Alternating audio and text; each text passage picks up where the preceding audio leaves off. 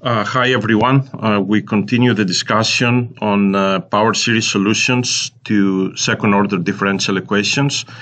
And before I proceed with discussion of solutions near what we call regular singular points, I wanted to remind you some of the findings for the Euler equation that you see on this slide. So this is the Euler equation, and we shown in the earlier lecture that the solutions are of the form x to some power r, where r is a solution of this indicial equation that you see here. Effectively, this is as simple as substituting y equal x to the power r, and then you can see that r satisfies this equation. So this is a quadratic equation, and depending on the type of solutions this indicial equation has, we get different type of solutions for the differential equation. So let me summarize all of them. If the two r's are different, the solutions are of the form x to r1 and x to the power r2. And I'm using here values for x in an absolute sense to allow both positive x and negative x. So if we have two distinct r's, the solution, basically the two fundamental solutions for x positive is x to the power r1 times x to the power r2. If the two r's are the same, one of the second fundamental solution is of the form log of x, x to the power r, and the other one remains x to the power r1.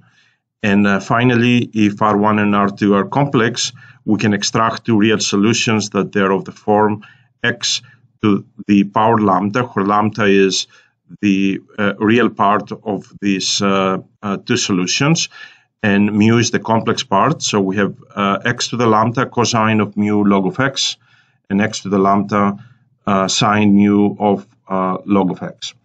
I want you to remember these solutions for the Euler equation, because we will see that solving more complicated problems and coming up with series solutions near a regular singular point will require as a reference point the solutions to the Euler equation that you see on this slide.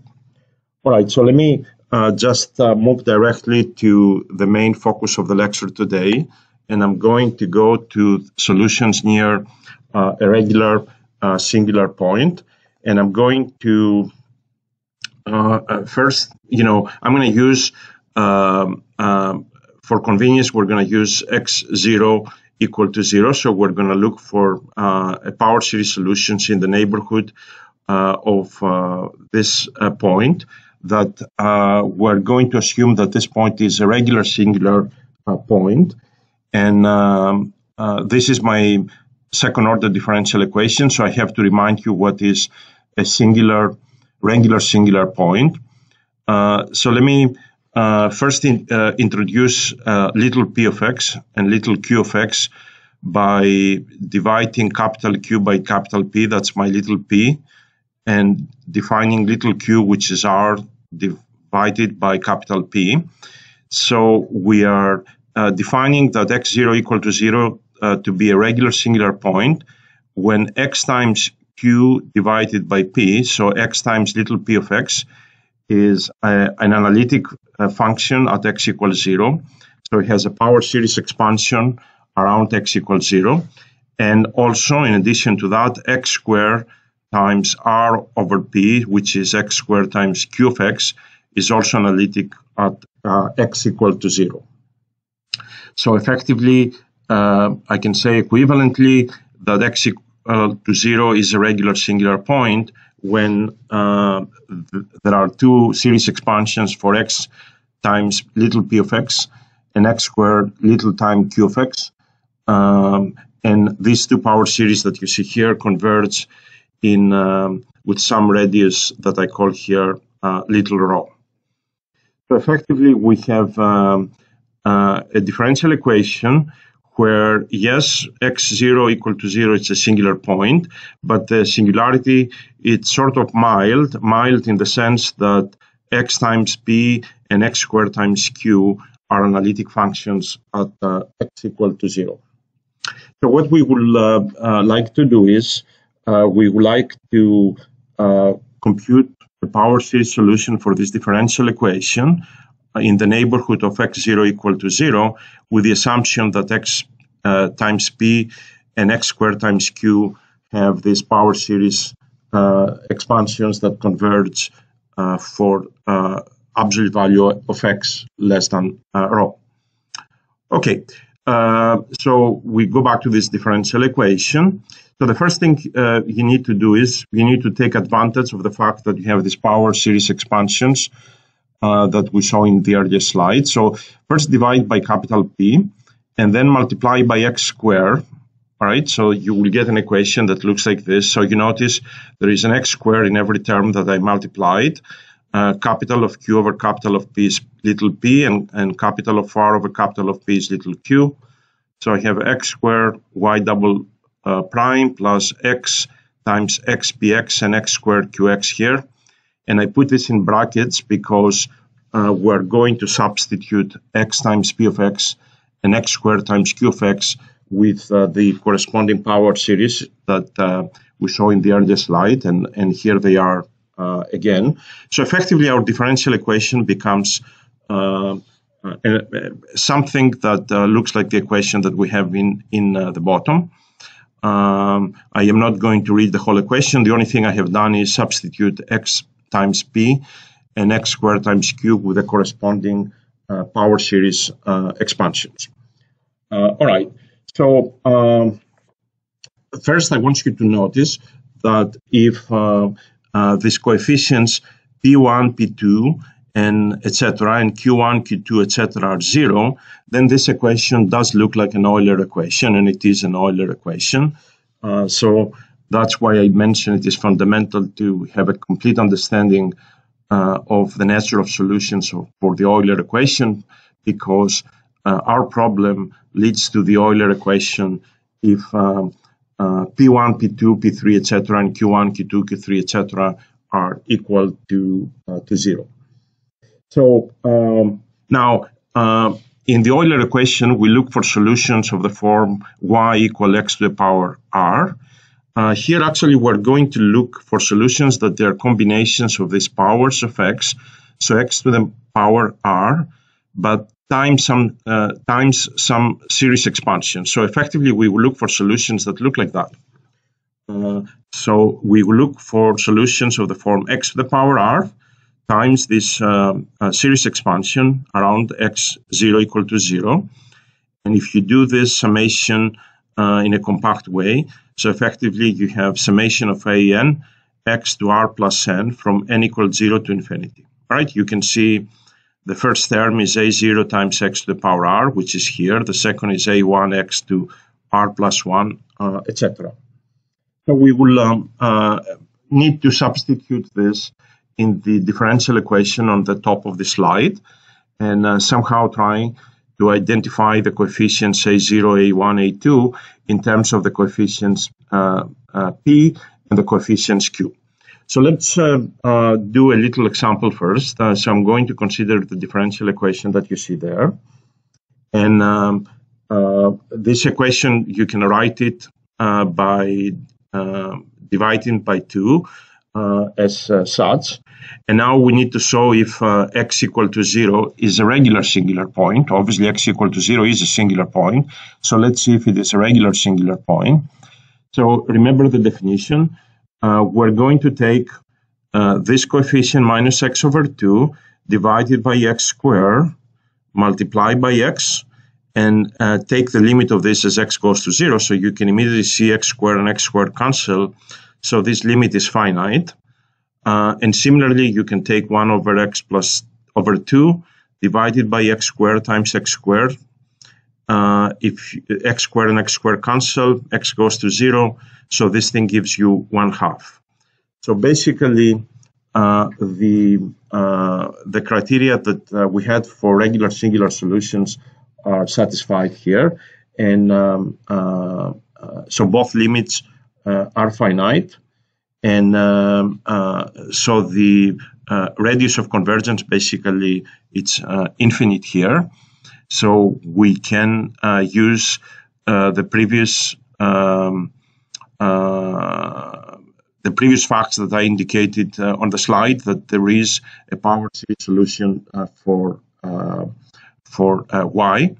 So now, if you remember, we had the power series expansion for x times p and x squared times q.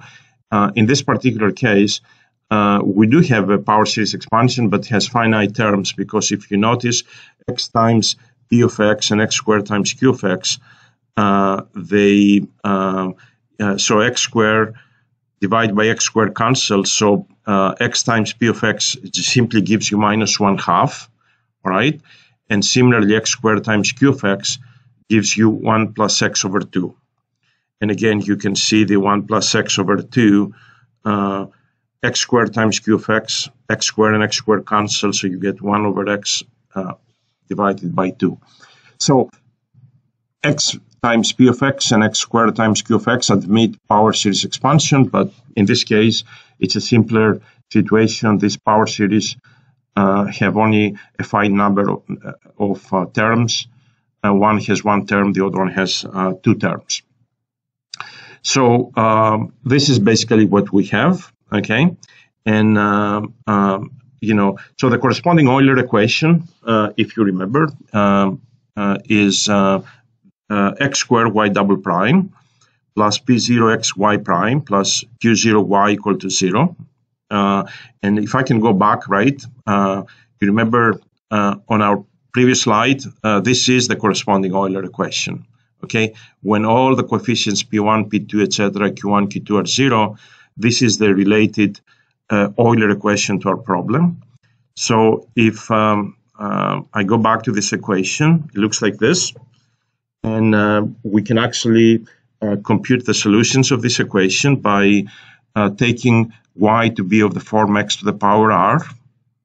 So when you substitute y equal x to the power r, you get an indicial equation that effectively, as you see here, it has two solutions, two distinct real solutions, r equal to 1 and r equal to 1/2. So effectively, now we will have to look for power series solutions for y to our differential equation at the top of the slide, and we will have to look for this power series expansion, one for them for r equal to 1, and another one for r equal to 1/2. So, so let's assume that the solution is of the form an x to r plus n, so that's our series expansion for y. If you start taking the first derivative, right, so you will get r plus n, and if you take another derivative, you get this multiplied with r plus n minus 1. So what we need to do now is we need to substitute this in the differential equation, and so we have 2 times x squared y double prime, so 2 times x squared y double prime, so this minus 2 with the x squared will cancel, so you get here x r plus n minus xy prime, so this minus 1 will cancel with the x, so you will get x to r plus n, and then you have y plus x times y, so that's my y, and that's x times y. All right, so we basically have written down in a series form the differential equation, and let's see if we can simplify slightly. So the first term I see is exactly the same as this term. The second, I don't see any change. Let me go back. The third term, I do not see anything. And the last term, you can actually see what I have done here is I did shifting of the indices from n to n minus 1. So the summation I has to go from n equal 1 to infinity. And you can actually verify this. The first term of this is a0 times x to r plus 1. And the first term here is a0x to r plus 1. All right, so I shifted indices for reasons that you will see shortly. But effectively, if you notice the powers everywhere is x to the power r plus n.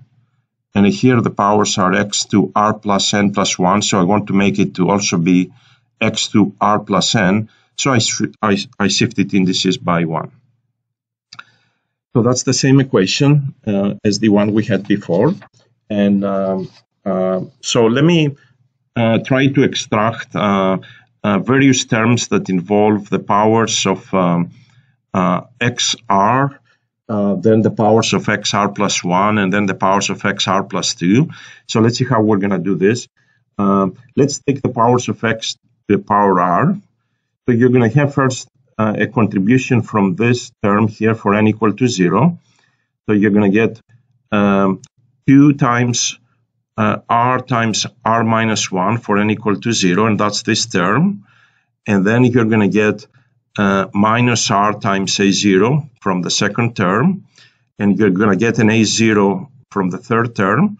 So this is all the terms of xr, and actually the rest of the terms in xr plus 1 and xr plus 2, you can leave them in a power series form by taking all of these summations all together.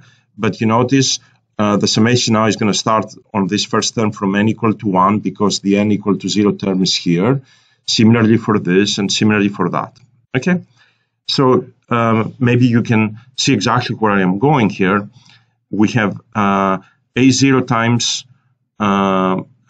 literally the indicial equation that we referred to before, and then we have the summation with this relation between an and an minus 1 inside the bracket that effectively is going to give me the recursive equation I need to compute the solution to the power series solution to the differential equation. So if this series that you see here is equal to 0, all the coefficients have to be equal to 0, all right? And if we start with the powers of x to the power r, we don't want a0 equal to 0, so what we will do is we will take 2r times r minus 1 minus r plus 1 equal to 0, and then this whole bracket is going to be equal to 0, and that's my relation between an and an minus 1. So recursively, we're going to be able to actually compute the coefficients one at a time, starting from a0 to a1 to a2, etc. So again, that's the same equation. So the 2 r's that we get from this term being equal to 0 is r equal to 1/2 and r equal to 1. And then for each of these r's, we're going to have to compute a recursive equation for the coefficients an.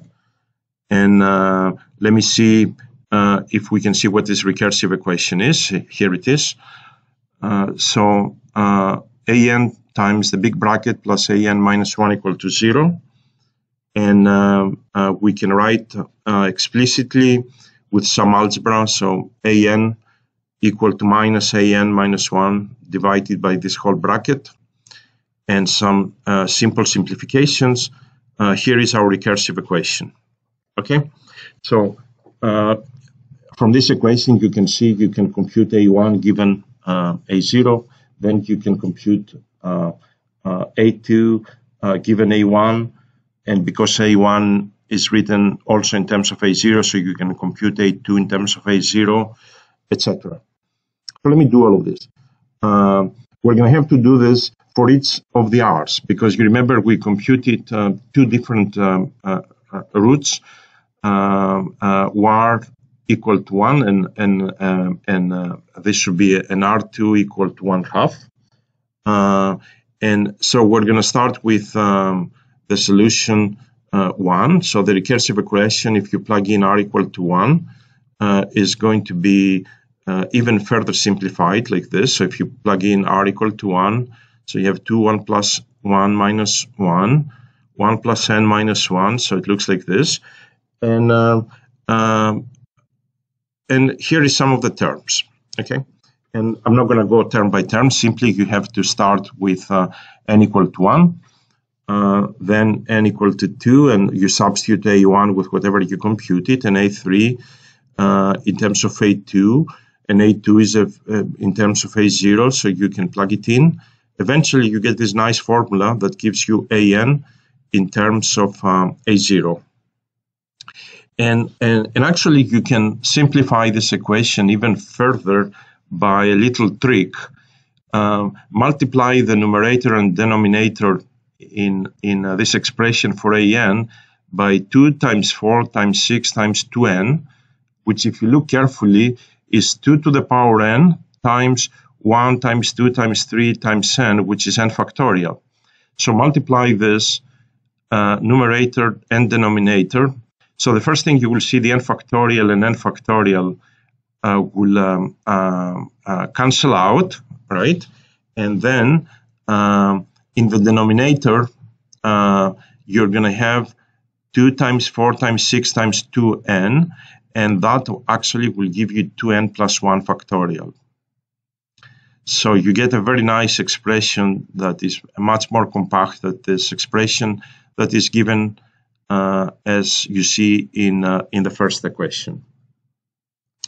All right, so the solution to the differential equation we're done basically is going to be summation of an times x to n plus r, where for, if you remember, for our first solution, if I can go back, r equal to 1. All right, so we're going to set r equal to 1. So the first term will be a0 times x, and then from n equal 1 to infinity, with r equal to 1, you get a solution that looks nicely as the compact form that you see in this equation. Okay, now you may ask, okay, you computed the solution, and since we have not given you any proof that actually this series solution here converges, can you actually prove that this series is a convergent series? And you can use the ratio test that we have discussed in an earlier lecture. So you can take the absolute value of an plus 1 xn plus 1 divided by an xn. And if you take this ratio, you will come up that the ratio is 2 times the absolute value of x divided by 2n plus 2 divided by times 2n plus 3. So as n goes to infinity, you can see that this ratio is equal to 0, which is less than 1. So effectively, the radius of convergence for our series is infinite. So effectively, our solution y1 of x converges for all x.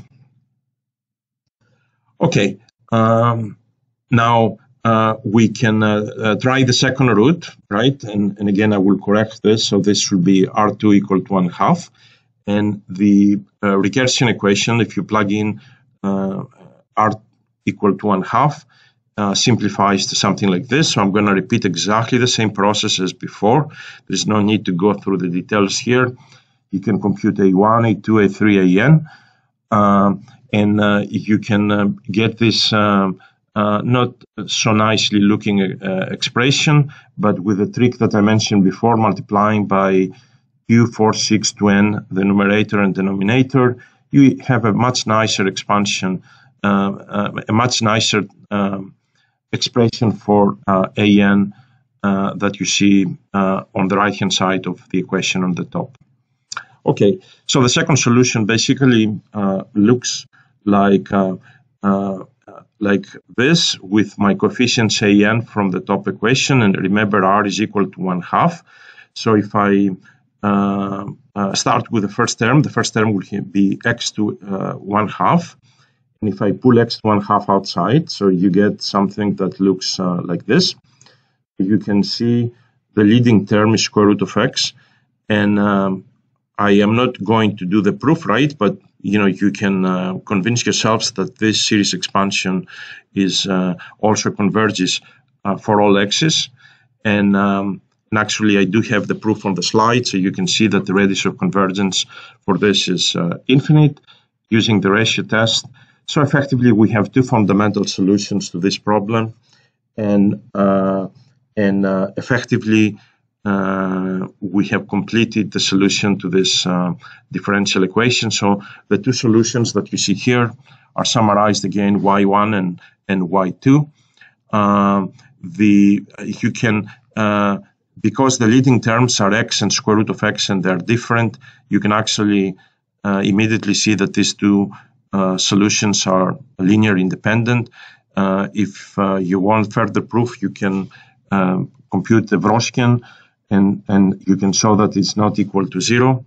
So if you take a linear combination of these two solutions, that's the general solution to our differential equation. Okay, so we have gone a long way, and for this very simple case, and we computed near the singular point x equal to 0 the solutions to this particular differential equation.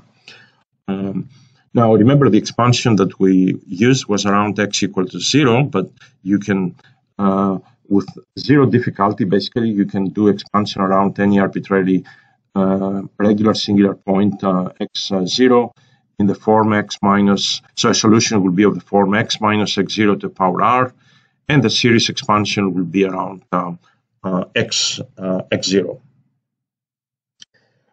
All right, obviously, what we have used in the previous example, the roots that we got from the indicial equation, they were real numbers and they were different. So let me just say to start with that if it happens that the two roots are the same, or if it happens that the two roots differ by an integer, positive integer number, then the solutions will be much more complicated than the form that you see on the top of this slide. Okay, so all right. So now, if the roots, by the way, it happens that they're complex, that doesn't pose any problem. And actually, from the two complex solutions, you can obtain two real value solutions that they are independent by combining the real and imaginary parts of the complex solution. So that is really not any extra difficulty, and all of the solutions come, in that case, will still come from this form. And we have done something like that also for the Euler equation, so you can refer back to solving the Euler equation to see how this case of complex solutions will work. Okay, so let's return to the general problem now. So I'm going to repeat exactly the same calculations we did for the example, but for the most general equation that is of the form y double prime plus p of x times y prime plus q of x times y. And you notice I have multiplied by x squared the differential equation, so I can use my expansions for x times p of x and x squared times q of x that converges for some radius little rho. So we're going to do an expansion around x0 equal to 0. And the Euler equation will look as you see in this slide, exactly as in the previous example. And we're going to assume solutions that they are of the form an x to the power r plus n. And similarly to the example, we're going to take that the leading term a0 is not equal to 0. So we can get the solutions for r. So this will be the quadratic equation that will give us the two different values of r. All right, so let's plug in the values of y and y prime and y double prime, exactly identical as in the example, but I am going to keep things very general when it comes to the expansions of p and q. So the expansions, if you plug in y double prime and x squared and this minus 2 will cancel out, and then x times this expansion, so this minus 1 will cancel out. So you get this nice long heavy expression. And one of the things obviously you need to learn if you want to do this carefully, you need to be able to multiply carefully these two series expansions. You notice I have a series expansion here times another series expansion, and literally what you need to do is you're going to write the series expansions in powers of x. You need to be able to take all possible combinations that contribute to each term in a power of x and come up with a new series from the product of these two series. So I am not going to do all the algebra, but for example, if you take these two products that we have and you expand the first series explicitly the way you see here, you expand the second series explicitly the way you see here, and similarly for the other two series, and you start multiplying term by term, you can combine all the terms that there are powers that multiply x to the r, all the terms that multiply x to r plus 1, and effectively you're going to get something that looks like the equation on the bottom. So you have an expression, a coefficient times xr, and a coefficient times xr plus 1, and then for a general term for the coefficient for the power of x r plus n. Now what is nice is now we can go back to the three terms that we had in the differential equation. So we computed a series expansion for these products of two series and for this product of two series.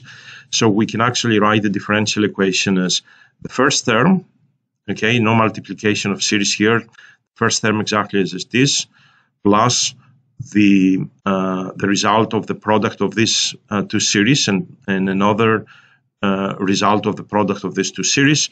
And again, combine from all of these three terms all the contributions to x to the power r, and all the contributions to x to the power r plus 1, and all the contributions to x r plus n.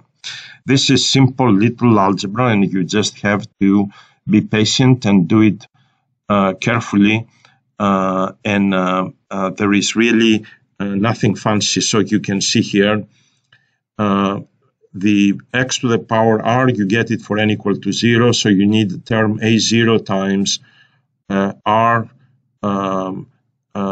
Let me see, for n equal to 0 you get a0 times r minus 1, and which is this first term here, and then you had another term here which is a0 times p0 of r plus q0, right? So we got all the terms to the power x to the r, similarly for this and similarly for the longer term. Now if you look carefully at the equation on the previous slide, and again, I don't want to have to spend too much time on these details that you can study on your own by looking carefully equation by equation, but we can define this function of r, which is really a polynomial, a quadratic polynomial. It looks similarly to the indicial equation that we got from the Euler equation.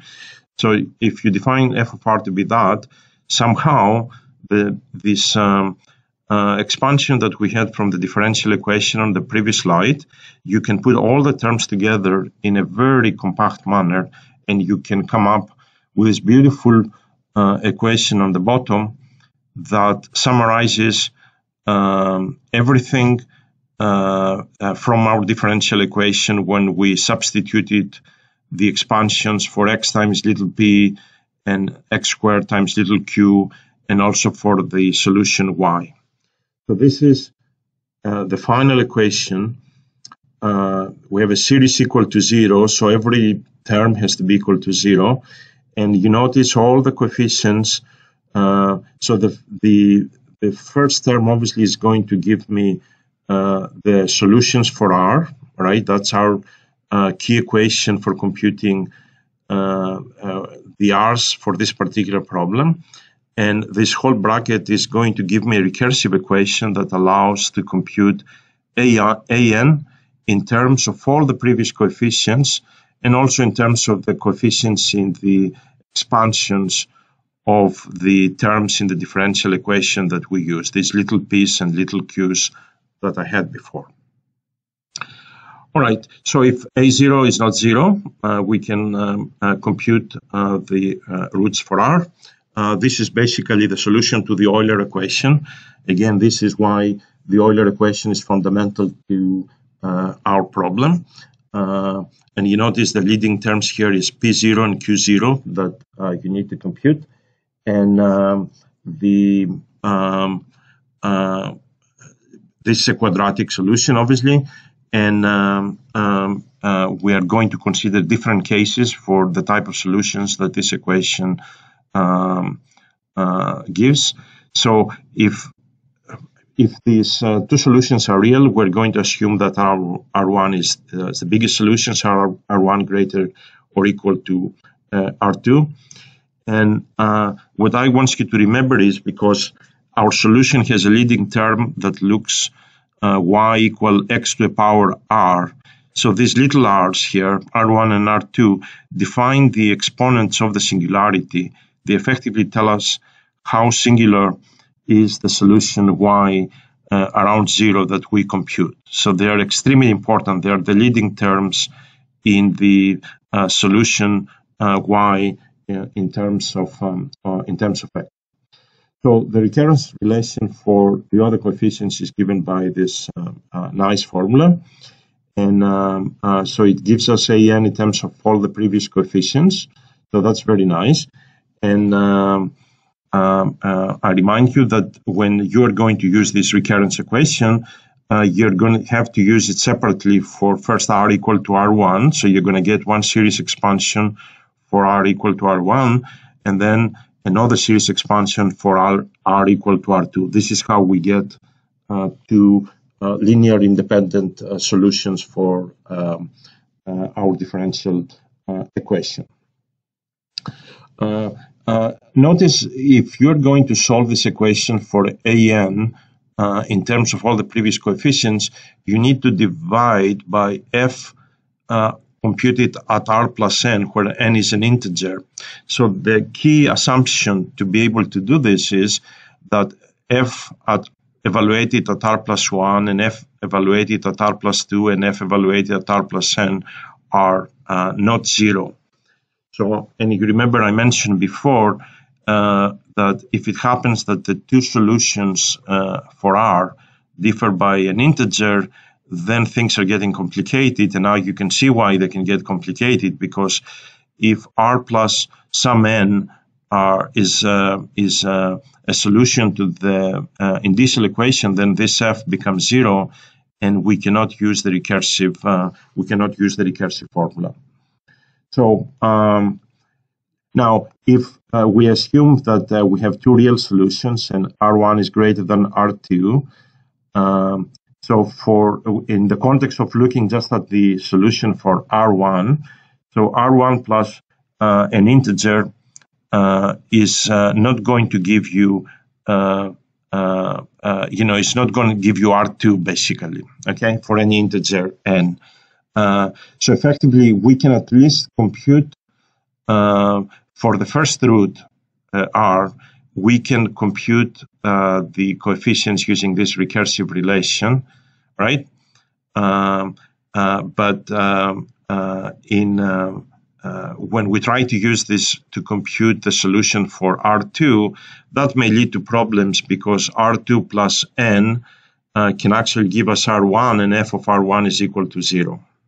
Okay, so for now, for R1, it's not an issue, because f of R1 plus n is not going to be 0. Okay, so we can actually use the recursive equation, and the solution will be what you see in this equation. So this will be the general solution, and for simplicity, I have put A0 equal to 1.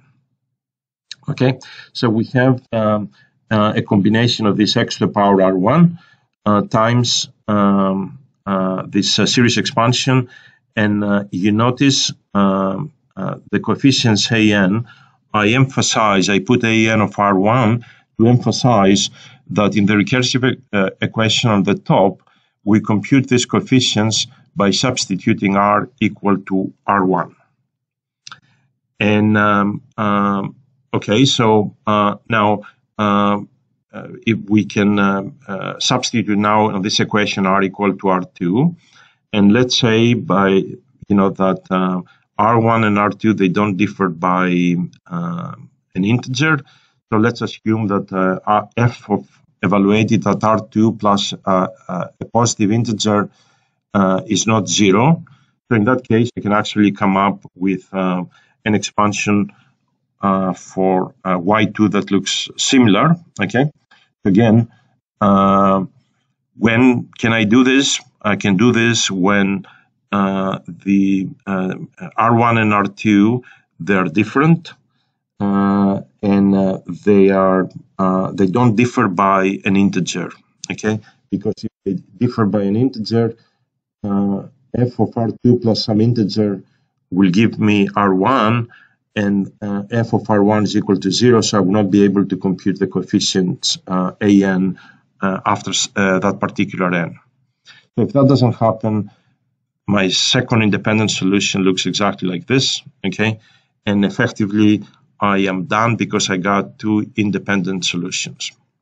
So let me summarize the findings up to now in the form of a theorem. So if we have a differential equation, and here again I have multiplied the differential equation with x squared, so I can use the analytic form of x times p and x squared times q, that they are series that converge with some radius rho. So if we have all of this, so rho here is the minimum radius of convergence for this two-power series. So we get two solutions from the indicial equation that you see at the end of this slide. And now the first case we consider up to now is that the two solutions are real, and R1 is greater or equal to R2. And in this case, we have shown that there is a solution, Y1, that looks like this, okay? And by the way, you notice I have done an extra step here. I expanded the solution I wrote the solution in a form that is valid for both positive x and negative x. But you notice this series expansion will be in the interval basically from minus rho to rho, right? Because my power series expansions for the coefficients have a radius of convergence rho. So obviously the solution will exist within those intervals that you see here. But again, I have an expansion that you can use it both for positive x and negative x. And here is the recurrent, the equation that I use to compute recurrently iteratively the coefficients alpha n. Okay, and again we assume that the two solutions R1, R2, they're not equal, and they don't differ by an integer. And in that case, I can write similarly to Y1 another solution Y2. The only difference here is the coefficients are evaluated for R equal to R2. So basically, this recurrent equation, you substitute your R equal to R1, so you get this solution. Then when you finish, you evaluate this for R equal to R2, and then you get another solution that looks like this. And this form the two fundamental independent solutions, a combination of which gives you the general solution of the second order differential equation near the regular singular point x0 equal to 0.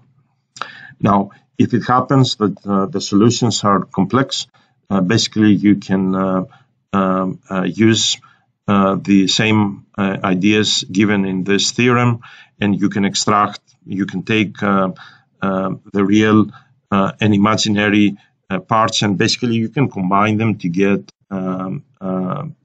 two real solutions that they are independent, exactly similarly the way we did this for the Euler equation, so I am going to bypass that. Okay, so let me now discuss another equation as an example to see what happens when the two roots of the equation are equal or they differ by an integer. I'm not going to do any proofs, but at least I'm going to give you the final results so you can use them in your homework or exam problems. So we look at this differential equation that you see in the slide, and we would like to know what exactly what is the nature of the solutions to this equation around x equal to 0. So if you divide by the leading coefficient to x by 1 plus x, you get something like this. And let's see, immediately you can see that the singular points in this case is x equal to 0 and x equal to -1, right? So we have two singular points, and let's see if these are regular singular points. So x equal to 0, if you multiply this by x and you multiply this by x squared, let's look at this, for example. So x squared, so you're going to get x cubed, and on the denominator you really have an x squared. So the limit of this as x goes to 0 is 0, and the limit of this is 3/2. So basically, x equal to 0 is a regular singular point for this equation. So for an expansion around x equal to 0, the indicial equation is given by this. And by the way, I really haven't proved this, but it's sort of obvious. This P0 and Q0 that you see in the indicial equation is exactly this limits that you see here. Okay. Because if you remember, P0 is the first term in the expansion of x times p of x, okay? And Q0 is the first term in the expansion of q times q of x, and those terms define the indicial equation that was coming up in the Euler equation as well. So this is how the equation looks like. So we're going to plug in P0 of 3/2 and Q0 equal to 0. And this is what we get. And so there are two solutions. One is R equal to 0, and the second is -1/2. So remember that these are the two roots for the regular singular point x equal to 0, and there's another regular singular point that we computed. Let's see what that regular point was, x equal to -1, okay? So we may come back to this. There's another singular point if we want to do an expansion around x equal to -1, but right now, for x equal to 0, this is what we get. So if you compute using the recursive formula, the coefficients an, and you notice I put an of 0 because the first root for r is equal to 0, right? So an of 0 means compute the coefficients an for r equal to 0, and then the other r was -1/2, okay? So here you have x to the power r, which is x to -1/2, and here you have x to the power 0, which is 1. So these are your two independent solutions, and a combination of which effectively will give you the general solution around the point x equal to 0. This series, according to the theorem, basically converges for the absolute value of x less than rho, where rho is the smallest radius of convergence from the two series that we had for x times p of x and x squared times q of x. So in this particular case, actually, the smallest rho that you can use for the convergence of this of the power series for x px and x squared q of x can be taken as 1. And if you look carefully, you can take it as 1 because 1 is the distance between the singular point x equal to 0 and the singular point x equal -1. Okay, so I mean, you know that these series expansions will blow up at x equal to -1, so the radius of convergence can be taken to be, the distance from x equals 0 to x equal minus 1. So rho equal to 1 in our case, and so these two series converge for x less than 1. So notice that the expansion y1, the way that I wrote it in here, seems to be converging for every x, right? And it is actually bounded. So as x goes to 0, this goes to 1. But this solution for y2 is unbounded, and the singularity, the leading singularity, is x to the minus 1/2. Okay, so y2 is unbounded, y1 is bounded. The reason again is this power x to the r here for r equal to 0 gives you no singularity, so this series converges and is not singular at x equal to 0. So we can repeat the same things for x equal to minus 1, and things may get a little bit interesting here. So if you multiply, if you take, this is your coefficient p of x, this is the coefficient q of x, you multiply with x plus 1 and x plus 1 square, you can see that p0 is equal to minus 1, and q0 is equal to 0. So the indicial equation in this case, if you plug in p0 equal minus 1, it looks like this. And if you solve for r, you get r1 equal to 2 and r2 equal to 0. And immediately you can notice trouble, because 2 minus 0 is an integer. So we know that somehow the theorem before and the solutions that we have seen of the form x to the power r times some series expansion around the singular point may not be applicable for both solutions y1 and y2. Certainly the solution for y2 will need to be computed slightly differently for this case, with r1 and r2 differing by an integer. So let's the solution for y1, nothing changes, it will remain exactly as it is. Again, the r1 is equal to 2. So you have a leading term, x plus 1 to the power 2. Remember, our expansion is around x equal minus 1. And this is my series expansion. And I take the first coefficient a, 0, to be equal to 1.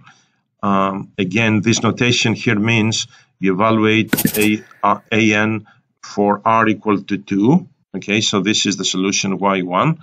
And the solution converges for absolute value of x less than rho. Rho is the smaller radius of convergence for the series representations about x equal to minus 1 for x times p of x and x squared q of x. And again, we can take that the smallest rho is 1, because again the distance between minus 1 and 0, exactly as we did before. But notice now that the so we get something that looks like that. Okay. Interestingly, when x goes to minus 1, the solution y1 is bounded. It doesn't blow up. Okay, so if you put x equal minus 1, you can see the solution y1 goes to 0. So there is nothing singular about y1. Now we have to compute a solution for y2, and so we may or may not have a solution that looks in this form. Remember, if there is a solution for r equal to 0, x to the r is equal to 1 times the series expansion, where these coefficients are computed by the recursive equation using r equal to 0. This is if things were all normal. However, we may not have a solution that looks of this form. So let's see what actually the correct solution for y2 is going to be. I'm sort of going to give you, let me put all of these things up. I'm going to give you a highlight of the proof when there is, so in this particular case, let me do the following thing. I'm going to hold this, the correct solution for y2 for a little while to tell you first on how the solutions for y2 is going to look like when the two roots are the same, because that is a little bit of a simplest case. And then once we do the solution for y2 when the roots are the same, I will come back to this and tell you what we do when the solutions for r differ by an integer. So let me go back to this equation, and let's assume this case of two equal roots. So let's say that f of r is r minus r1 square. Okay, so basically I have a double root basically equal to r1. So one of the solutions, y1, will be exactly as we have done before. The second solution, actually, we have a form that looks as this, and maybe this reminds you a little bit of the solution of the Euler equation for the similar situation. So the first term is y1 times log of x, and the second term is a power series, exactly the same way that we had for y1. The only difference here is the coefficients here, bn, they're not the same as an. So the way you're going to compute these coefficients bn is you're going to take this big expression, including the term with log of x and the expansion for y1, and substitute the whole thing in the differential equation, and then compute the coefficients bn.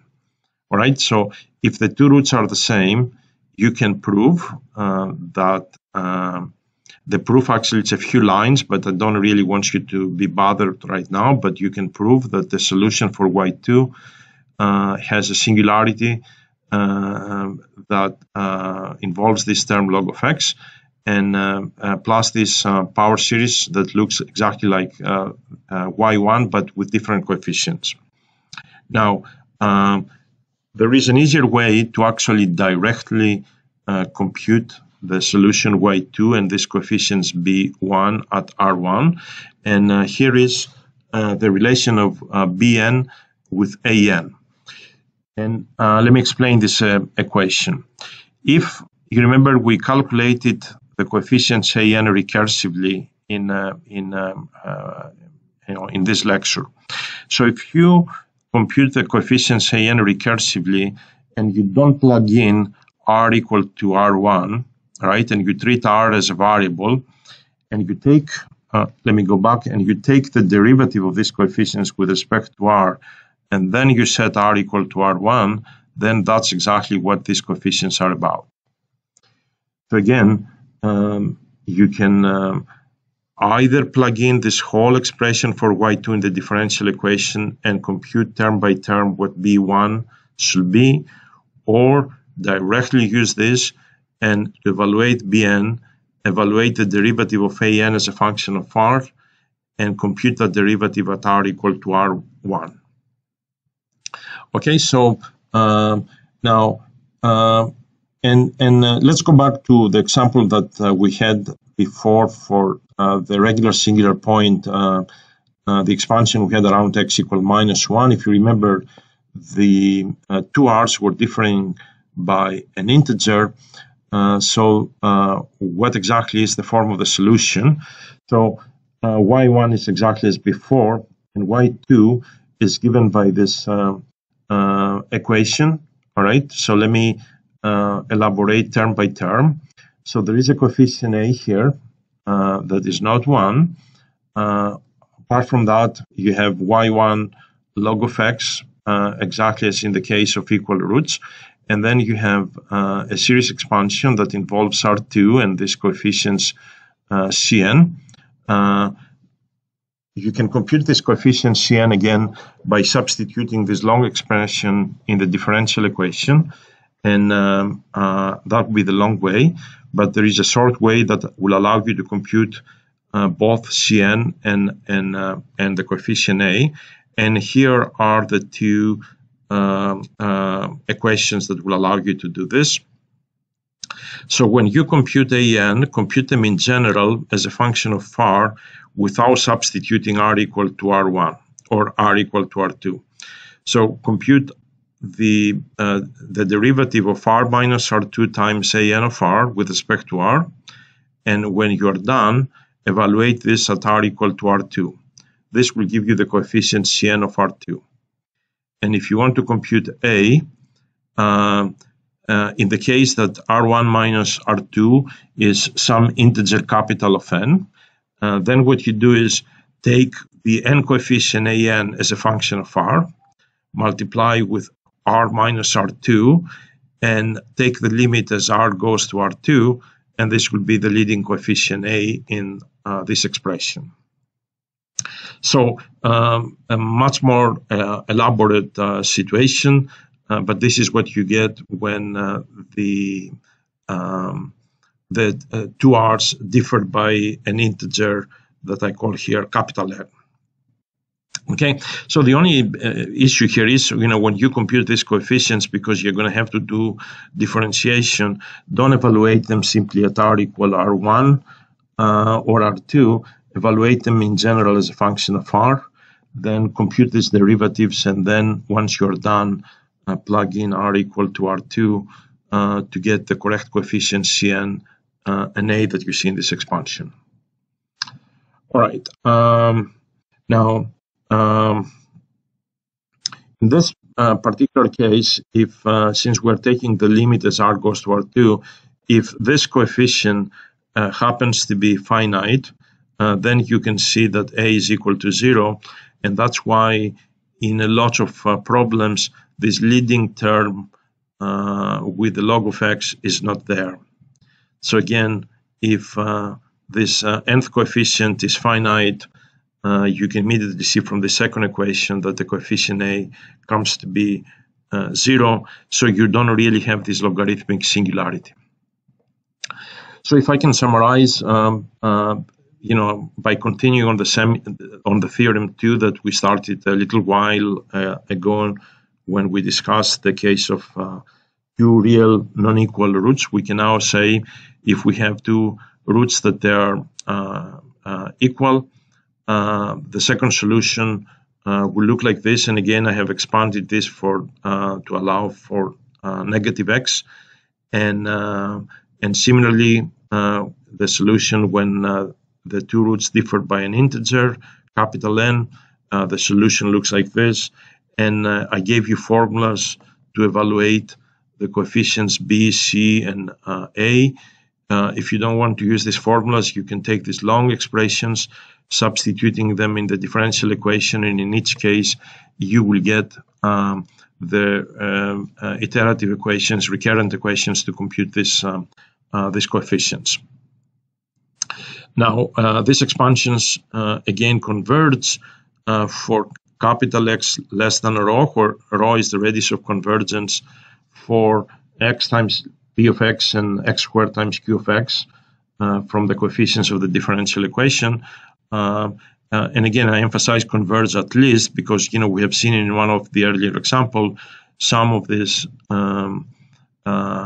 solutions y1 and y2 converge for all x, and they don't really have any singularity. So the theorem says that at least you can guarantee that for absolute value of x less than rho, these solutions for y1 and y2 converge. All right, so we are effectively done with the general solution of differential equations near regular singular points, and in the next lecture tomorrow we're going to discuss about applying this to the Bessel equation and get the solutions to Bessel's equation that are extremely fundamental in all branches of physics and engineering. So until then, I'll see you tomorrow.